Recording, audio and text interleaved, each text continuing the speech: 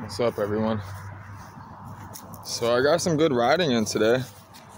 It's actually really nice. I got some pretty good air too, and fell. Right at the end of the trail too is kind of funny. I'm actually kind of hoping to run into more trails. I stopped to take a break. It's actually fucking wearing this, dude, it sucks. But it's worth it. But I need to take a break, man. Right before I like the first two trails, I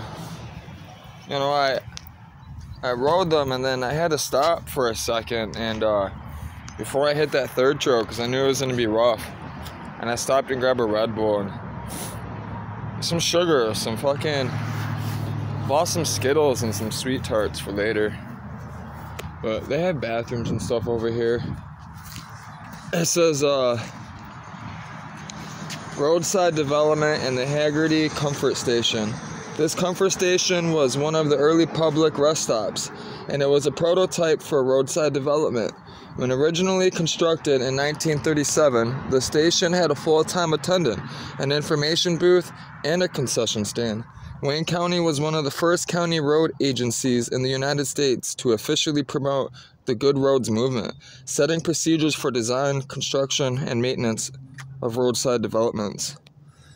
And then it says bottom right hand bottom that says, you ought to know, Jesse Merle Bennett established 23 roadside comfort stations in Wayne County parks and many others along state highways. And then there's a picture of them, and that's what the building originally looked like. And this is it.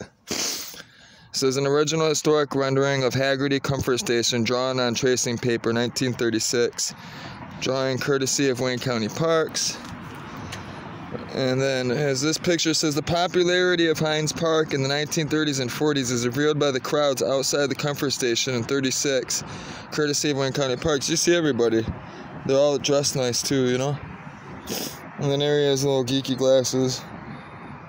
Jesse Merle Bennett, the first superintendent of Wayne County Park System, was one of the first people to see the need for roadside comfort stations along highways for the traveling public, leading to today's travel centers. And then photo courtesy of Wayne County Park. So these are all, they're probably public records they had, People probably sourced them. So I'm getting a phone call, and I don't want to answer it. It's always a lot of scam shit. I have to use the bathroom. I tried going up here, seeing there was more trails. There isn't. So I'm gonna head this way to Northville. They got like a disc golf area up there I know of. One of my boys used to go up there, sell a lot of weed. I don't know. They're probably all playing over there. That's what they do, go play disc golf and smoke weed. That's why I went up there. And you could get rid of weed pretty easily before it was legal. So I'm probably I gotta upload everything on the memory card and clear it on the laptop. So I show you guys what I bought today. What's stupid is I went to donate plasma, and not only did I have problems, when I stopped donating, the last few times I've had problems, it's taking too long. Like my vein doesn't, I don't know, they keep on poking me in the same spot. I don't really like donating anyways, I really don't. But, that's funny because the app said that I had $50 coming, and they told me $50 last time, but that was 2 weeks ago, and I didn't show up for 2 weeks, because the last time I went, it took 2 hours, 3 hours. It was terrible. It hurt, They kept on trying to go in me, poking in and out, stupid shit.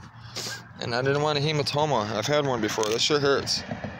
And I only got $35 today, so I just bought food, really.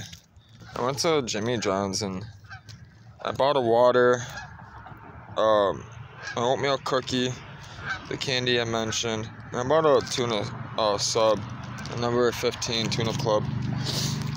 But I bought a loaf of bread for $1. It's usually 50 cents, but I gave them a tip. And I bought a Fiji water. And then that's it, really. I got my tools.